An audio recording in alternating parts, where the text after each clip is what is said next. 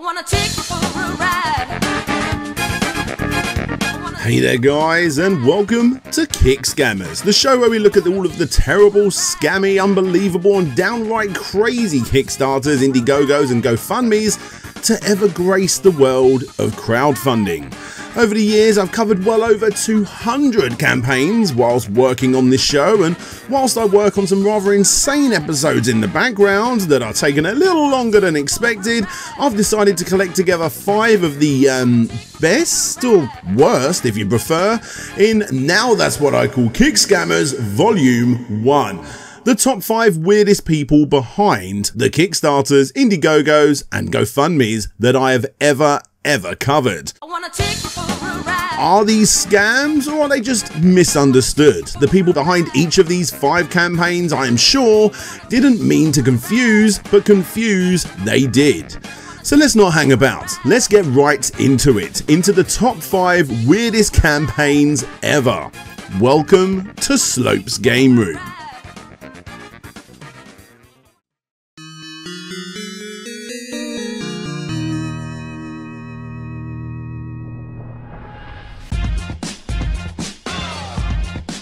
This rather clever fellow is Bobby Ray Simmons Jr., better known by his stage name B.O.B. Yes, that moderately successful rapper who had such hit singles as Nothing on You featuring the incredible Bruno Mars, and of course Airplanes featuring the amazing Hayley Williams. Yes, that's me.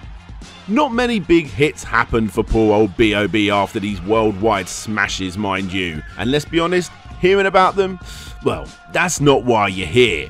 Nope.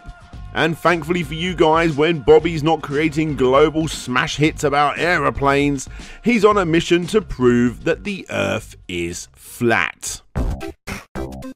Yep, the global superstar, I repeat, the global superstar, actually believes that when he's touring the world, he's doing it on a flat surface with NASA agents at the edge stopping people falling off. So, what does this have to do with Kickstarter? Nothing, because this time we're going to be going back to GoFundMe. For only $200,000, Mr. Simmons here will prove that the Earth is flat with satellites, weather balloons and drones and stuff. What's up y'all, it's Flat Earth Bob here. I'm starting this GoFundMe because I would like to send one, if not multiple satellites as far into space as I can, or into orbit as I can, to find the curve. I'm looking for the curve. That was before he realised that $200,000, oh, it just wasn't enough, and he changed that end goal to a nice round million. Or should I say, flat million, hey? If you are not following B.O.B. on your social media of choice, then perhaps now is the time to do so. The reason I say this is that B.O.B. often tweets out some rather interesting things. You can find him arguing about his flat earth theory, you got moon landing theories, celebrity cloning and plenty of other whack job opinions. In other words, if a conspiracy theory exists, Bob probably believes it. And sadly for him, those outlandish beliefs have actually oozed into the rapper's releases, whereas other bad boy MCs have beef with rival gangs resulting in drive-bys and the occasional mother cussing. B.O.B. ain't got no time for that whack fake news, and instead he created the song Flatline, which was his way of dissing the psychiatrist Neil deGrasse Tyson, who just so happens to be the scientist that tried to explain to B.O.B. that the world isn't flat, right in front of B.O.B.'s worldwide homies on Twitter. But that's not all he raps about. You got the Holocaust denial, mirror lizards, Freemasons, indoctrinating young people, and best of all, how science is actually a cult. So where does this leave Flat Earth Bob's GoFundMe page? Well, it leaves it far from its $1 million goal. However, it does surprise me that 229 people actually believe in the experiment. But hey, they actually do.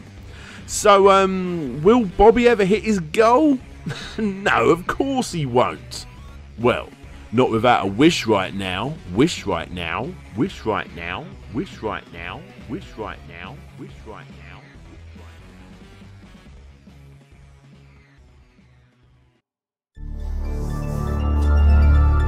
Conspiracy theorists. Am I right? I mean, we shouldn't really mock guys. I'm sure plenty of people that watch this particular show are conspiracy theorists. For me, I always find it fascinating understanding why and how people get to a stage where this kind of thing becomes fact. And thankfully, Conspiracies and Conspiracy Theories by Michael Shermer should help us understand these kind of people that believe these theories a little bit more.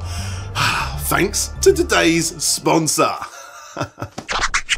Yeah, that's right, Audible is sponsoring this one. Go on, go check out audiobooks like this one completely for free by going to audible.com/SGR or texting SGR to 500 500 completely for free, plus you get a 30-day free trial on top of that. In fact, I highly suggest checking out the entire catalogue of the Great Courses series. You're going to find some insanely interesting stuff here, like medieval myths and mysteries, medieval mysteries across history, and, like I previously mentioned, a history of video games. I couldn't even possibly start to go through all of the different types of audiobooks on this website because there are literally thousands upon thousands. And on top of that, original podcasts to choose from at Audible, the leading provider of spoken word entertainment, where as a regular member yourself, you will be able to get the ability to check out a brand new title every single month. Whatever you're interested in, Audible has you covered. So again, go to audible.com/SGR or text SGR to 500 500 completely for free with a 30-day free trial on top of that.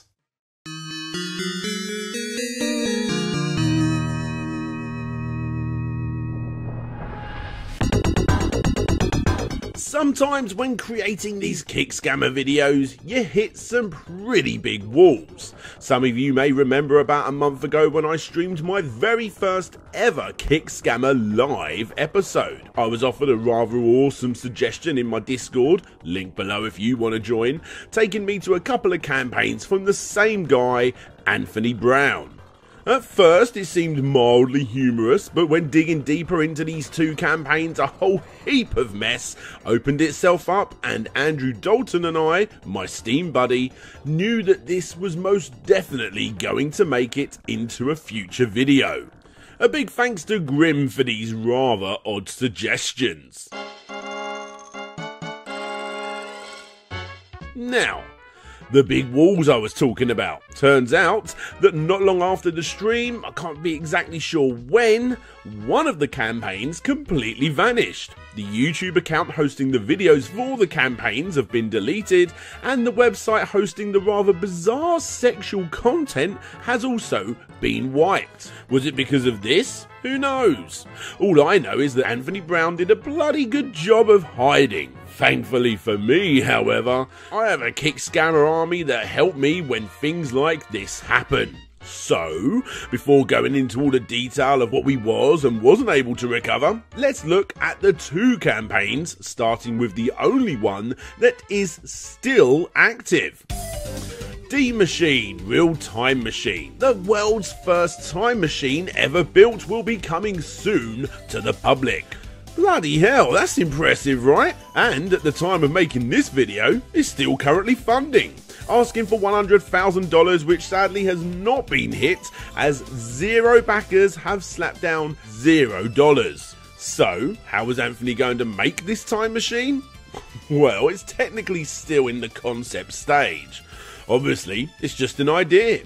But before you start dismissing, if you go to his website, you can see a very solid diagram of the device. Right. D-Machines allow you to travel to other worlds without dying. Training has to be done before using these machines because of the threat of entities and mimic worlds that reflects our own. D-Machines are real virtual reality technology that can prove any facts about time and dimension travel like no other machine or device can in the world.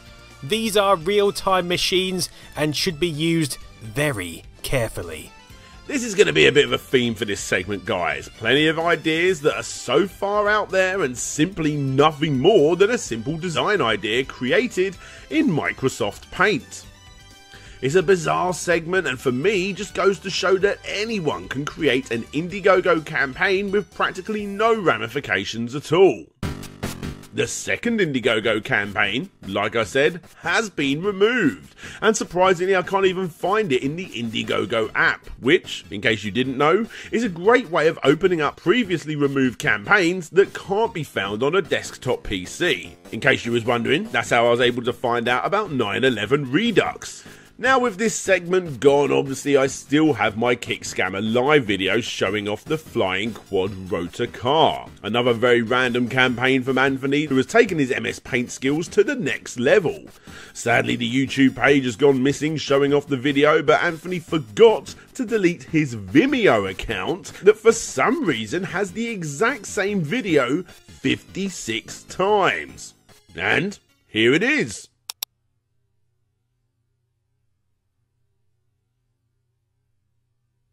Oh, it's just a picture. Okay, never mind.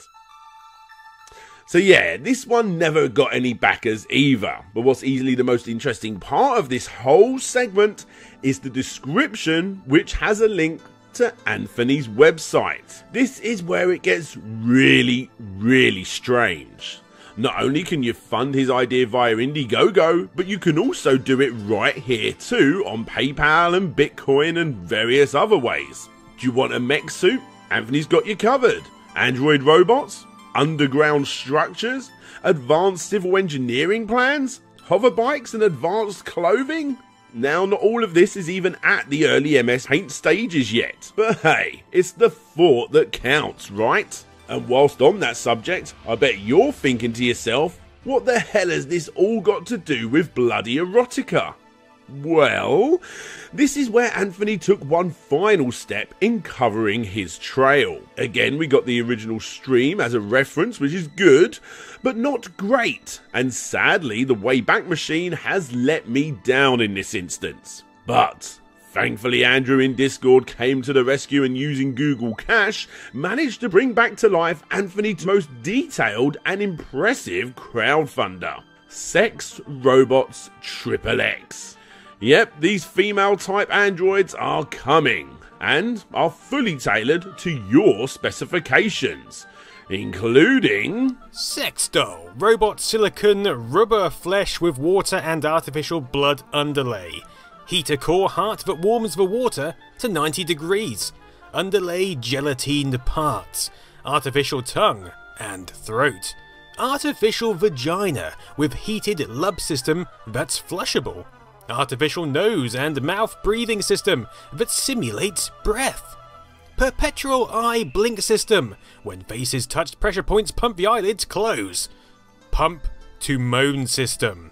720p eyeball systems. Internal computer. Ethernet link quad USB port. Dual microphone ears. Remote IP system. Voice speaker system. 5000 skin pore system. So, why did Anthony feel the need to hide this section of the website? Is it because building female androids can't be done in this day and age with all the specific specs, which you can see on the screen right here, compared to stuff like time machines and hover bikes? Or was it the opposite? Perhaps Anthony has built one of these things and it's showing him the time of his life. Whatever the reason, I think we can all take something away from Anthony and his D7 organisation website. And no, it's not the fact that you can never hide from the Kickscammer crew, but instead, it's a message of hope and encouragement. Sure, these may all seem like simple MS Paint drawings now, but maybe, just maybe, we will be living in Anthony's future with a perfectly customizable sex robot. So to end this video, I would like to get Nostalgia Nerd to read you the D7 organisational oath, which can be found on the drop down tab of the website, playing alongside the highly motivational Sid's theme from Final Fantasy VII, which just so happens to automatically play when you're on this page. Man and woman were created and was born to work, but work for their own luxuries and needs, create their own worlds and be their own kings and queens. No one is meant to be a slave, and we all fight amongst each other under hate for love. Not one soul is equal in this world because we are all different spirits, and if we are alive then we are already dead. This world is only a dream, and we all are connected spirits in this dream. There is no difference between a dream and reality. Anything can be created, shaped and formed, and this world is bigger than you think. Don't let your dreams fail you, and don't let the Archons feed off your energy. Rise up, take action, and never back down. Neither in this world or any other. Good God, Dan, what is this crap you're making me read? Never heard anything like it.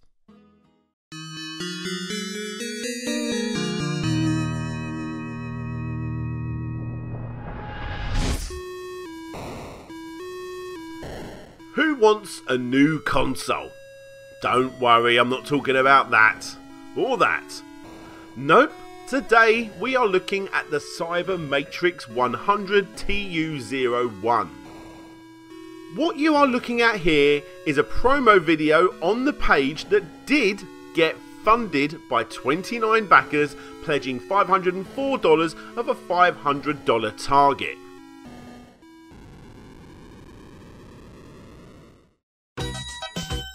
The promo video is about 8 minutes long, and after watching it, I have no concrete idea what is actually being sold here. Something about 2 devices that give you the ability to make games, movies and music inside a cyberspace matrix, whatever that is. Now, just like the classic potato salad Kickstarter, there is actually no physical reward for the backers. In fact, the only tier is $10. For this amount, I will say thank you in December 2019. There is some mock-up images of what will be made, including some weird Triforce adapter in what I think is the back of the unit, and in the risks and challenges section, you have nothing special. In the updates before the console of the future was funded, he wrote, "Dear backers and everyone, I want to let you all know that those who pledge a lot of money, please don't, as I need it to build my Cyber Matrix 100. For those that pledge a little, keep hitting. I'll get it somehow. The console of the future has to succeed. No more failures. I have to succeed. Sean." Before replying to his own post with, "Please don't retract your funds, as I need it to build the Cyber Matrix 100. Now, obviously nothing much has happened here, except for this being one of 7 projects, 5 of which are just this project again, and another 2 being books about fish. This story begins when Pascaya Sikono enters a heated battle with Lord Shania Johnson and attempts to re-steal a special ancient laptop left by Jehovah Christ. Pascaya kills hostile leaders as he waits for the laptop to arrive after the fall of the dark. Now, I'm not here to point fingers and laugh at someone that is most likely mentally unstable. But what I will say is, out of those 7 projects that this guy has put forward, not one of them was cancelled by Kickstarter. I mean, heck, who knows, in 2019 we may be getting the cyber console of the future. But I personally have my doubts. If anyone has any answers on how to make my Cyber Matrix and to promote my project, let me know. I also need help on how to build my Cyber Matrix. Do I need soldering tools? Can I use hot glue? Or maybe even Lego? For me, this just goes to show the process in place for creating a Kickstarter is very much open doors for anyone, regardless as to whether or not they actually have the ability to go ahead and complete it. But then again, I have a hunch that the backers for this particular project knew exactly what they was getting themselves into. I'm going to make an animal cross-dating sim. I'm not a furry, I just really like animals in that way, you know?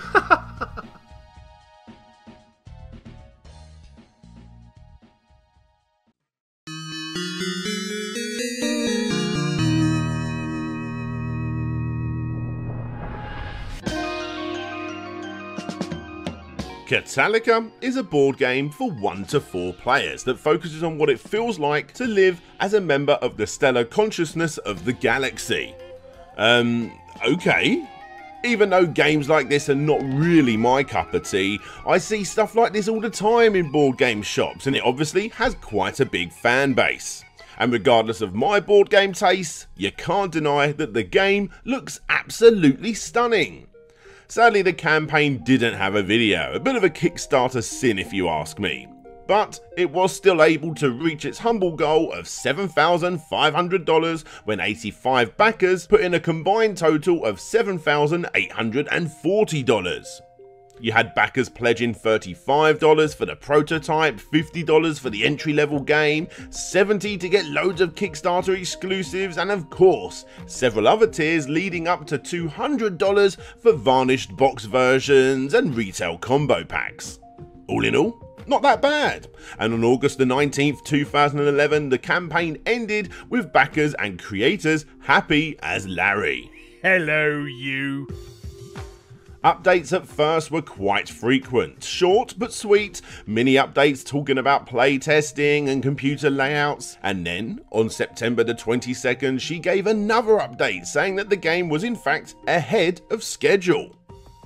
And then, the updates started to slow down a little. But backers were okay, good old Molly did explain herself, and from my own personal experience, these things happen from time to time. After a couple more updates on June the 4th, 2012, after building up the hopes of all backers with positive playtestings and constant artwork examples, we got this. Update. Ever since about December, I've been harassed by a voice that is claiming to be the sun, and it's been attacking me and harassing me almost every hour of the day. Yep. The first and probably last time ever on KickScammers that a project didn't fail because it ran out of money or the creator ran away with your money. Oh no. The reason this game sort of failed is because of that bastard up there. The voice said that the Sun didn't want you to publish Kickstarter because it wants to be almost exactly like Kickstarter, but it kept it all a secret. If you publish your game, it's going to let people in on too many secrets. Paraphrasing, of course. My response, the giant glowing mass of hydrogen that lights up our entire planet with heat and colour, wants to remain a secret. Seems a bit like a pipe dream for me. Besides, there have already been a few different galactic themed video games and at least one other board game that have all gotten rather popular, so I really don't understand why the Sun is supposedly obsessing over the details in this game specifically. The voice won't tell me what it is that I'm supposed to change or remove because apparently that would give too much away. This is all rather strange to me and hard to believe. I could go on and on with this. Obviously Molly has a mental illness, and let's be honest, if something as big as the bloody Sun was telling you not to release a board game and for whatever reason you believed it, then you're probably not gonna do it, are you? Now, you gotta give respect to the board game community. After such a questionable update as this, not one of her backers retaliated in a nasty way. But instead, the comment section is actually full of people trying to not only help complete the game, but also give advice on Molly's mental state. And it was thanks to this that the bloody Sun started to ease off, and updates related to the board game began again. And then, on January the 19th, 2013, we got another update that was even more bizarre than the last one. The spiritual side of this has been calming down a lot in the last month or two, as we've been working through some of the more complex details behind the spiritual plasma attacks that have been trying to destroy me since 2008. For anyone that is concerned about the game is finished. The supplies are 95% bought, it's all in climate control storage, and I'm just waiting for the opportunity to print up the cards, which is something I couldn't do because of the harassment. Basically, the US Navy have been putting up transmitter systems all over the place to control the plasma transition, so that I can try to use information as a weapon. Apparently I recorded some things in my game that were a reference to Navy weapons without knowing that, and so I became one of their targets. Ah, come on, first the Sun and now the US Navy? Again, the comment section were quite nice to poor old Molly, suggesting that she should get professional help. Sadly though, it didn't look like she was gonna get any. Molly became homeless, her bike trailer was apparently stolen, her intersexual lifestyle was causing quite a bit of a stir, not only in the various religious communities, but also, weirdly enough, items made of iron. So she decided to move 2,000 miles away to set her life in order once again. Molly ended up moving into a disabled housing apartment due to a vehicle accident that she had 10 years ago in 2003, and eventually started to get everything up and running again to eventually get that game shipped. July 29th, 2015 was the final update. Apparently there was an issue with the postage and it's costing Molly quite a bit more to get each one sent out. However, at least some of those 85 did in fact get their board games from what I can tell. Sadly though, not all of them. Eric over on Board Game Geek was one of the lucky ones, and after looking at his posts, he went into detail about his Catalica experience and it was a mixed bag. I admit we did not finish the game. I also admit neither of us quite knew how to finish it. The rulebook is not as helpful as one would hope. We puzzled through things as we went along, making rule decisions as we went along, altering those decisions as conflicts occurred, and genuinely had a very good time. If anyone has the opportunity and desire to try this game out, make sure you go into it with a great sense of whimsy.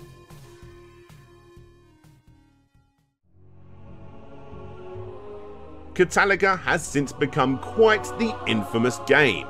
Very few complete copies actually exist and plenty of people want to try it out. Sadly, Molly has gone completely mute, and although I do hold hope that all of those 85 backers will get their game, at this point, several years later, I doubt it.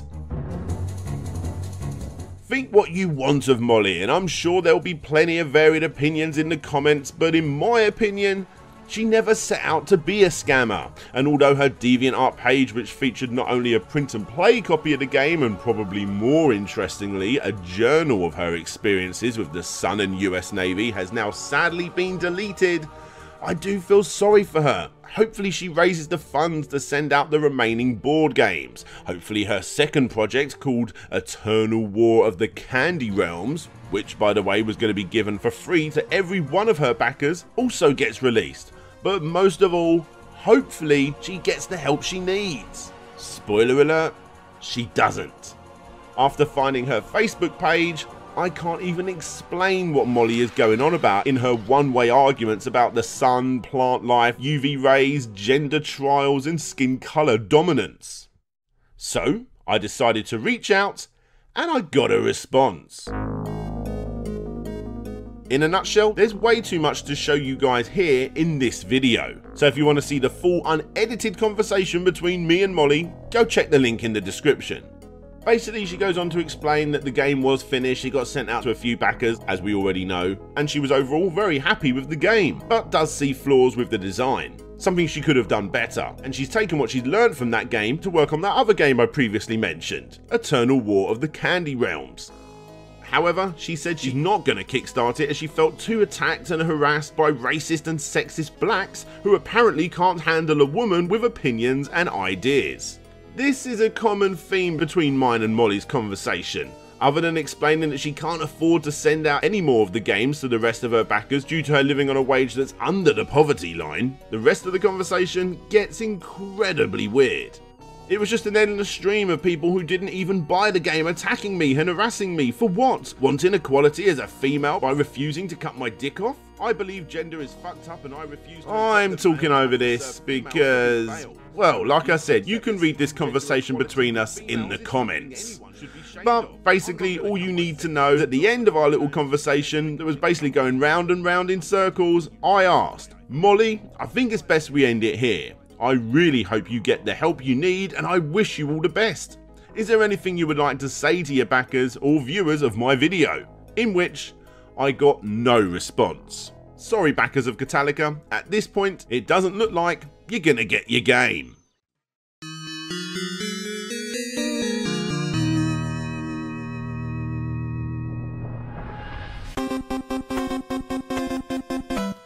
I am sure that every person sitting watching this has thought the exact same thing at some point in their life. Wouldn't it be great if they, whoever they are, would make the game of your dreams? For me, I always wanted the classic Sonic games back, and, well, that sort of happened with games like Sonic Mania, and before that, I suppose to a degree, something like Freedom Planet. Two awesome games that, well, to be fair, are not exactly what I wanted. But, I mean, come on, seriously. Surely they're not going to be exactly what I want. Heck, even Streets of Rage 4, even though I'm obviously going to love it, is not going to be exactly what I want. Nothing ever will, because, just like all of you watching, the ideas inside your mind are exclusive to you. Most of us just wait for the game to basically never ever come out, and others, like Robert Poloni here, go out of their way to create that perfect game. Robert was a hardcore fan of the Super Nintendo, and his perfect game took inspiration from such titles as Super Metroid and eventually things like Mario 64. But he also took inspiration from things like Dance Dance Revolution, Beatmania, Super Monkey Ball, Cave Story, and most notably, Earthbound. Yes, all of these games are great, but I'm sure you're all thinking to yourselves, how the hell do they link together? Well, back in the early 2000s, Robert, with almost no game design knowledge behind him, started working on that exact game. It was his 11th school year teacher, what'd you say here? Conrad Dreskzer, who was the real inspiration for Robert, as he apparently turned something so plain and boring as teaching C++, as he puts it, into a fun-filled lesson full of humour and dry wit which really did resonate with the class, and of course Robert in particular. As part of their final assignment, Robert's teacher gave the class a free-form assignment to create whatever they wanted. And as Robert had worked out how to switch to a DOS graphics mode, he decided to create something a tad more advanced than the rest of the class. The beginnings of his very own video game.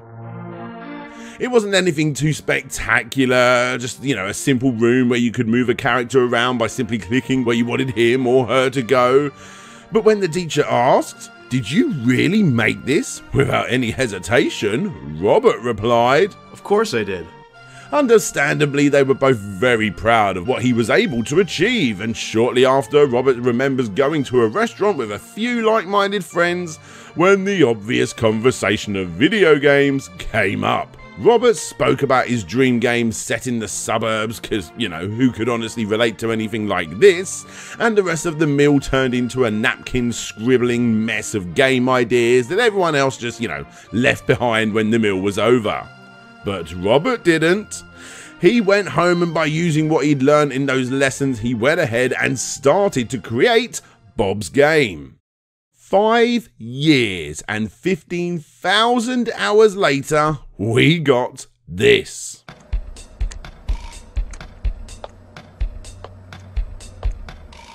This was the first trailer originally shown in August of 2008. I had read in several interviews with Robert that since 2003 to now, he was obsessed with creating this game. Eventually, I just got so obsessed with the project that I got used to the idea of all or nothing and began taking my productivity almost too seriously.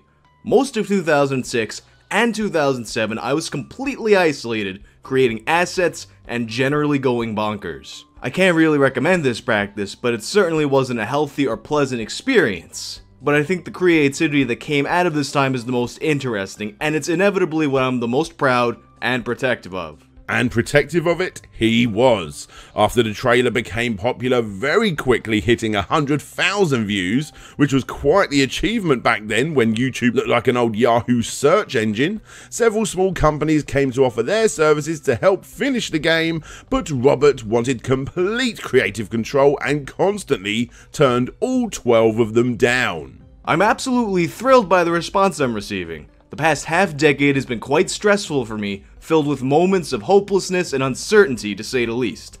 The time from 19 to 24 for an introverted geeky male is difficult enough on its own right, and I had more than my share of nights spent wondering what the heck I'm doing. I'm going to wait for a publisher that will let me have complete creative control over the project. since I don't want anything changed. He went on to say that the graphics and sound assets were all completely finished and the game's development was currently at about 90%, but the project wouldn't be finished until Nintendo, or as he said, a publisher who lets him have full creative rights, would give him the needed Nintendo development tools to port what he had made to the Nintendo DS, his platform of choice. Everything was going swimmingly for Robert, constantly getting interviewed by so many different articles from all over the world regarding his truly special game. His old website that really is only now viewable via the Wayback Machine shows a constantly updated blog showcasing all of these awesome achievements, as well as regularly updating readers on the gaming success of his gameplay trailer. Everyone wanted to know Robert. Everyone except for Nintendo. It's all been peachy and rosy up to this point, guys, but now, commenters, get your timestamp ready. It's about to get pretty weird up in here.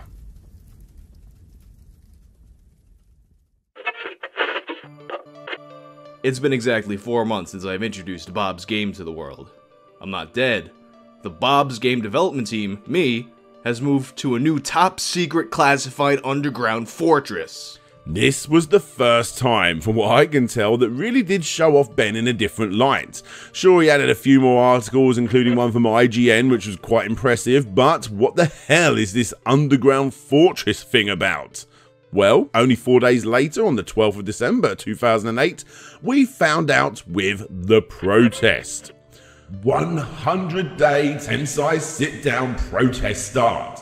About 16 weeks of waiting, Robert just couldn't wait no more. He put himself into self-solitary confinement, a 100-day protest against Nintendo, the heartless corporation that only cared about the profits. These are his words, by the way, and not mine, and he put himself, as he describes, into the Viridian Room, which is actually a reference to one of the more well-known virtual escape room games.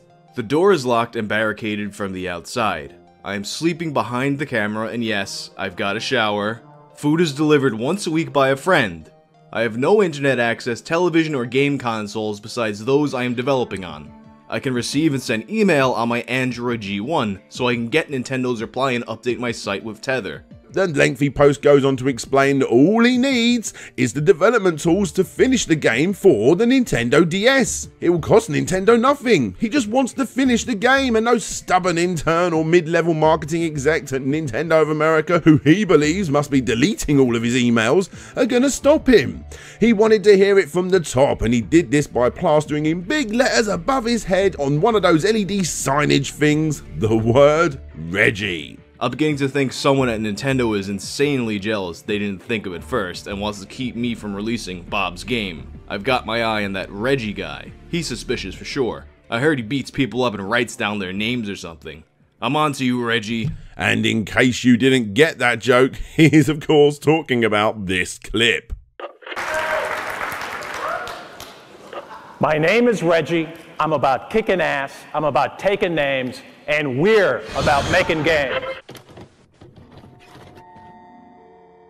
Personally, I can see where he's coming from. Nintendo told him it would only take 6 weeks to get back to him before pushing him over to the marketing team, and then they pushed him back to the WarioWare team and then back to the marketing team, but basically just messing him around. And after about 16 weeks of waiting, you know, I would be wound up too. But seriously, even though I know the outcome of this story, this isn't the way to go about doing this, Robert, and this definitely isn't the way to get Nintendo's attention.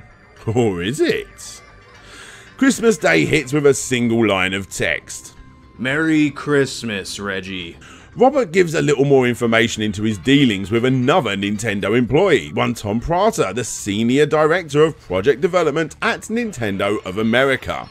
It was basically another stab at the company, explaining how Mr. Prater was initially postponing the eventual meeting and not really bothering to look at his game when that meeting eventually took place. He advised me to apply for a developer license, and assured me that he would do what he could to make sure my application was fast-tracked. Why is my application being mysteriously stalled, Mr. Prater?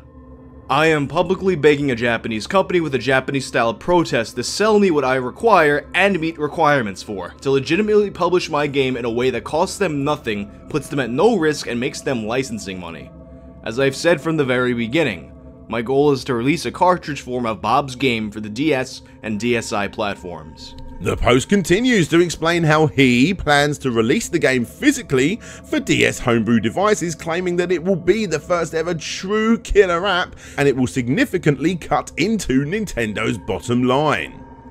He then describes how much he loves Nintendo and feels bad that he is going to release such a hugely successful product that has potential to harm them. But they have left him no choice. He then goes on to explain how a few Japanese gaming sites have started to document the protest now too. In other words, because of what may be the decision of a single NOA executive, Nintendo of Japan may now be at risk of some very serious consequences. Rob goes on to explain in greater detail about how great his game is and how it would be perfect for a full retail release. After all, it was never intended to be a homebrew app, and he doesn't agree with it becoming that, as most people with homebrew devices are using them to run commercial software, which are damaging to developers like himself. Although I don't really get how it's damaging him, but yeah, okay, whatever. How can I say this to make them understand? The game is tremendously good, it's extraordinary, it might sell 1 million copies. I've barely shown anything at all for a reason. I'm not going to spoil it to prove it to you. You will find out when it's released. I am telling the truth, it's great. Are you honestly going to force me to release it for flashcards? Are you insane? The game is absolutely fantastic. Happy New Year, Reggie.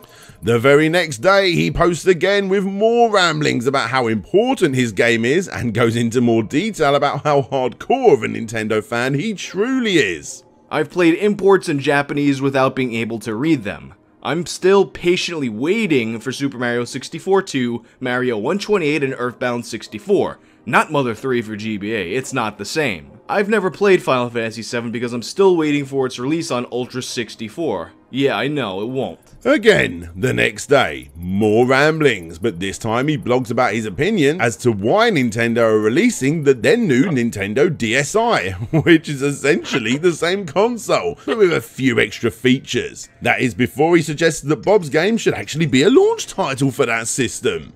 You may have noticed that up to this point, Rob has started to become more and more delusional as his protest continues against Nintendo. And on this day, he confirms that a homebrew device manufacturer has actually contacted him and offered a solution that would involve releasing the game on a micro SD card along with the relevant DSi enabled homebrew device for far less than the price of a high budget DS title.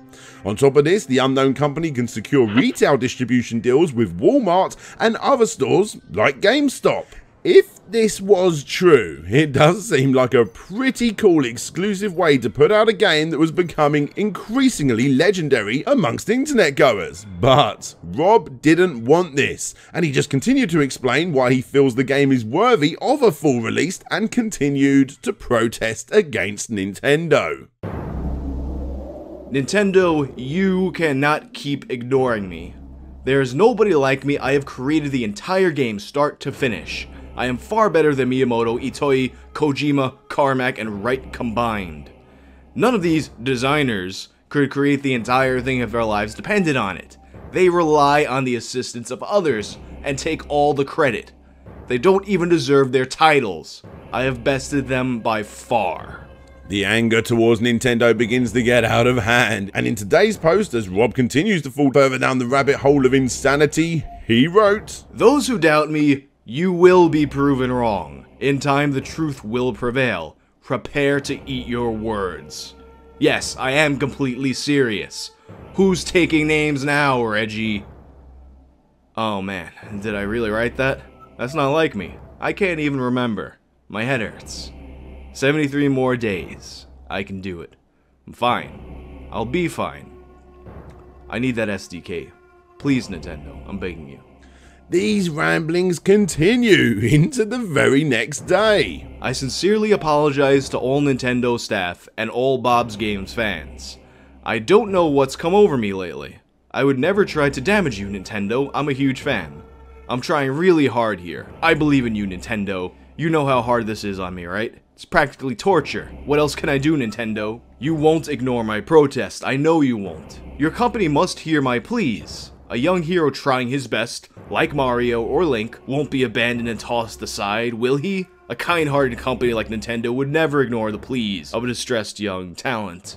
I have faith in you, Nintendo. In fact, my head, this pain, I want this pain to go away. Don't you dare ignore me, Nintendo. I demand the SDK, and if you do not obey, I will take my revenge. You miserable fools! I will run your pathetic company into the ground and spit on the smoldering remains. I will crush you into dust and flush away the ashes like any other filth. Rotting, putrid sewage. That's all you are. And again, this continues on to the next day. I really need to get out of here. This headache just won't go away. It's beginning to worry me. I'm starting to become paranoid that there's some kind of camera hidden in my room. I can't shake this feeling that I'm being watched. Ridiculous, I know. What am I thinking? Oh, about yesterday's post. I'm just kidding around.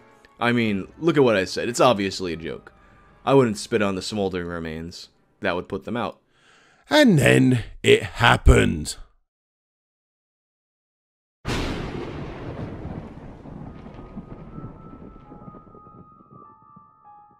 Huge text reading. 100-day Tensai sit-down protest fail. On Robert's 30th day of his 100th day protest, this text sits right above this image. It seems that Rob has given up on everything. This is the end of my 100-day protest to Nintendo. All I needed was for them to allow me to purchase a DVD with the software I need to finish. I really wanted to finish this game. The post goes into far more detail, explaining how upset Robert is against Nintendo, or Gantendo as he puts it now, which is a play on words between the evil kingdom of Ganon and Nintendo, for those that didn't connect that, stating that this is the real Nintendo. One day later, although I can't actually find any actual picture evidence of this, but I did read about it on several now defunct blogs, again via the Wayback Machine, that he put up a note against his still live webcam saying that he was going to kill himself. This was quickly followed by a NeoGAF user finding the number of a relative who then contacted the police, who showed up at his apartment where he simply said, "It was a joke." And when you think it couldn't get any more stupider, honestly, I don't really know what's going on now. It turns out that Rob is now back on with his 100-day challenge, but this time it's apparently not the same office, although obviously it looks exactly the same. But instead he is now in a top secret underground fortress, which is aboard an alien spacecraft of some kind. Yep, Robert has been abducted. What's going on here? This senseless revenge makes absolutely no sense. I assure you, I am very serious. I'll see you there on day 100, Reggie. Oh yeah, I'm still waiting for that developer application decision so I can get that SDK. Just letting you know. No pressure, man. Guys, this has gone on long enough. I'm not going to continue going on one by one, reading these updates. It's hurting my head. I'm sure the clever among you will be able to go find the Wayback Machine page that has all of this still available, so in an attempt to speed things up, let me just give you the highlights. He slates Nintendo for rehashing old games like the original Pikmin for the Wii. He claims to have evidence against Nintendo that would completely crush them, which he will reveal within the next 20 days. He then claims that someone broke into his house, deleted his camera footage, keylogged his PC, and plenty of other things. This is not a joke. They are like the Japanese mafia. They want to silence me. It's either them or the aliens. He then claims that it is in fact aliens, but calms readers' nerves by saying that he has convinced them to take him back to Earth so he can continue to take down the evil Gantendo. They've also increased my webcam bandwidth. Aliens are awesome. Thanks, aliens. And then, finally, Nintendo actually replied to him 25 weeks later with a very standard cut and paste response telling him that after reviewing his game that they will not be releasing it. This was on the 5th of February 2009, and whilst all was going on over at bobsgame.com a few days prior to this, he actually uploaded a video of himself attacking the official Nintendo World Store in New York, placing posters of his game on the walls, putting physical copies of his game on the shelves, and just pretty much just being a nuisance. And in an interview with MTV, Reggie even replied himself when questioned about Bob's game. He did submit to be a licensed developer. We have an evaluation process. We evaluated the opportunity. We decided at this point in time that he did not meet the requirements to be a licensed developer. Robert continued to moan about the company that he's beginning to hate on his website before uploading a very scripted, twisted version of his meeting with Mr. Prada, showing them off as a company that just don't care about their fans in the slightest, back on his YouTube channel. And another video explaining very briefly what had happened up to this point before finally exposing Nintendo like he said he would. And how did he go about exposing them, I hear you ask? Well, are you ready for this?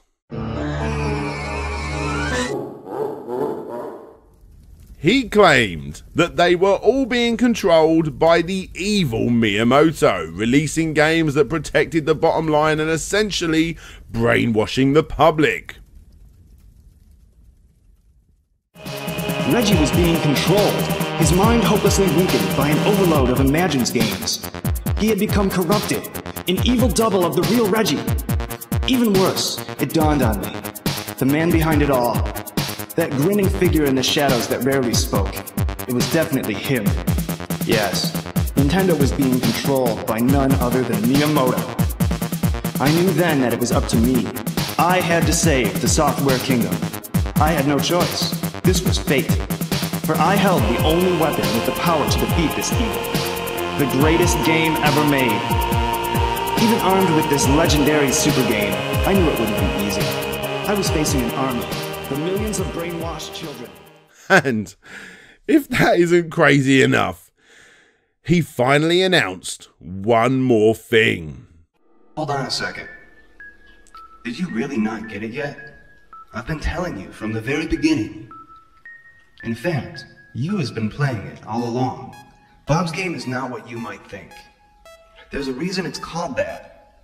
Bob's Game is a game about a game called Bob's Game. The bottom screen is Bob's Game. It's the story of a young independent developer named Bob who has created a game and struggles to get it published in a cold industry. He discovers a dark secret. The industry doesn't want new ideas. It's a carefully controlled business model, and real innovation poses a threat. Of course, this is all just in the game. I'm sure it's not really like that. He finally announced that everything up to this point was a game, and you, the innocent viewer, have all been playing along. Bob's Game. A game about a guy who struggles to publish a game against the evil Gantendo. Yes, it was all a lie. Yep, everything up to this point was a lie. He showed footage of how he neatly destroyed his room and another video of him and his friends putting up posters and dropping business cards and then putting Bob's Game onto, well, just a normal shelf, which he would then obviously splice into his trip at the Nintendo World Store.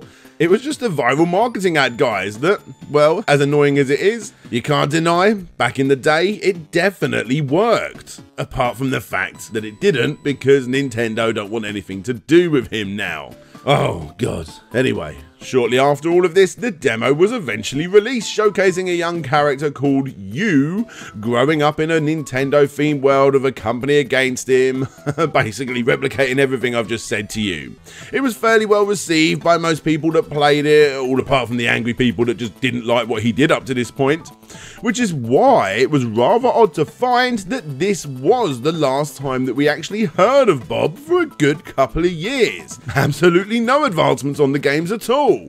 That was until mid-2011, where he showcased his plans to release his own handheld. This didn't get very far. He said it would cost about 25 quid because apparently that's all they do cost to make. And again, after this, he buggered off for a bit until about 2014, where he started posting some crazily obscure videos on his YouTube channel of, well, him doing stuff like this.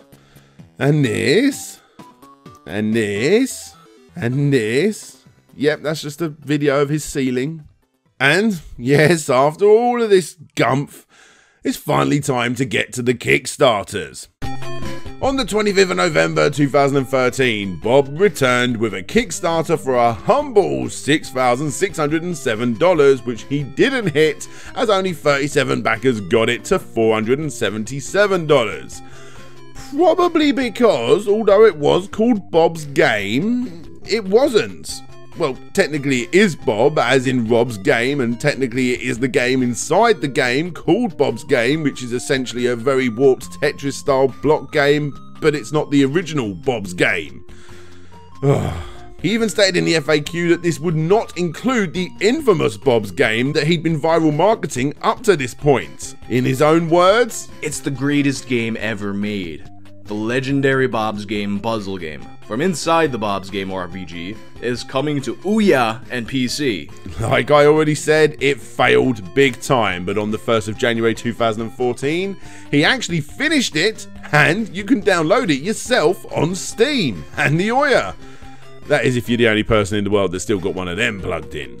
It's completely free, so, you know, go try it out yourself. It's a pretty solid, definitely not the greatest game ever made, but still pretty good. The big twist is that the gameplay constantly changes on the fly throughout the game, making each experience completely different. In his mind, it's the greatest puzzle game ever, because it's every puzzle game ever.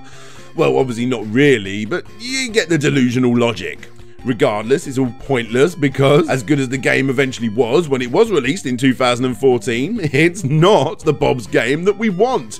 It's a different Bob's Game. We want this Bob's Game, the original Bob's Game.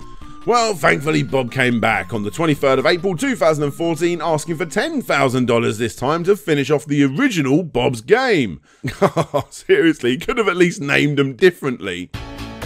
Anyway, he hit his goal of $10,000 when 223 people pledged a combined total of $10,409, and he has never finished it. He applied to get the game on several platforms including Steam before Greenlight was a thing, and was rejected, constantly building up the impression that the games industry is brainwashing us all because, you know, that's the logical conclusion. He personally moved around to Texas and eventually Silicon Valley before running out of money and living in a friend's house, and eventually an overextended stay at a scary motel, as he puts it, before his parents paid his rent for him for 6 months in the cheapest place he could find, before they got fed up with him, stopped paying his rent, which resulted in him driving across the country back to Michigan to live with them, before he had another argument, stormed out and drove back, leaving all of his stuff behind, slept in his car for another 9 months, and that is what this Kickstarter is truly about. It's not about finishing Bob's Game. For only 10k, he plans to get a cheap hack van, as he puts it, and live in it so that he can finish the game in peace. The truth of it is, he quickly realised that he needed something more than a van, and he used the money to get a place to stay in instead, and as you no doubt guessed, that's why the game isn't finished. He went back to living in his car for another 6 months, and that was in January of 2016. In February of 2017, he gave another tiny update regarding the release of the puzzle game, which we've already reviewed, and that's it. There was an article on Forbes about a year before this that claimed that Bob was going to reimburse all of his backers and release the source code in its unfinished state, because apparently he's given up on that game that he spent a heavy amount of his life working on.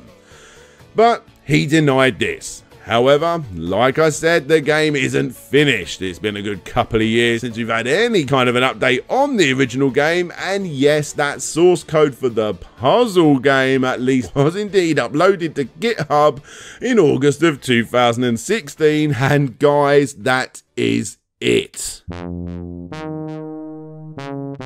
My God, what a roller coaster ride. The innocent story of an Earthbound clone painstakingly created by an avid Nintendo fan over 5 years before he tried to show the world how evil Nintendo are because, you know, they wouldn't publish his game. He went crazy, put himself under house arrest, admitted the whole thing was fake, created 2 Kickstarters, lost all his money, and to the best of our knowledge still lives in his car so that he could eventually, well, never actually release Bob's Game. No, not that Bob's Game, this Bob's Game, for fuck's sake. Jesus is God. I am the next Messiah, the true successor to Jesus Christ, the greatest and most historically significant human that will ever live, and the most powerful wizard of all time. I don't need the game anymore. Games don't matter. It's wrong to make money by creating distractions for others. Money doesn't matter at all. It's the process of developing yourself that's important. Magic is real. Having a pure soul is the only thing that really does matter. I will release some things for free in the source code under GPL. Bob's game cannot be stopped. Oh, shut up, Bob. Go home, you're drunk.